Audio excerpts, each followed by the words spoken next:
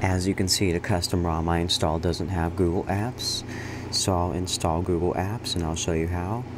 So, download the type of Google Apps that you want. There is the core version, which only has minimal stuff to run Google Play. Then there's the basic, which has more functionality.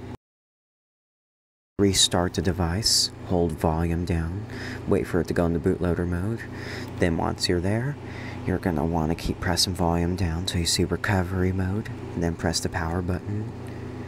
Wait for it to go into custom recovery.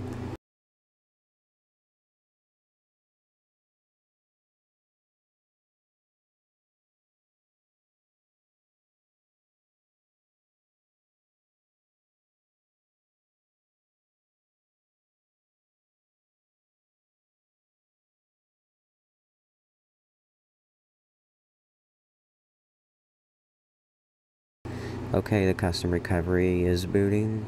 Once you're in it, go to install, go to downloads, then flash the Google file.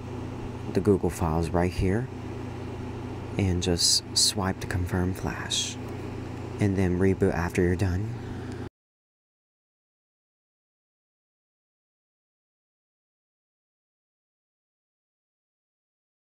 You shall now have Google Apps on your device.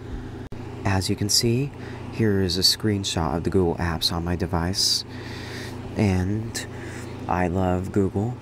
They are a great company, and they're innovators in the tech world.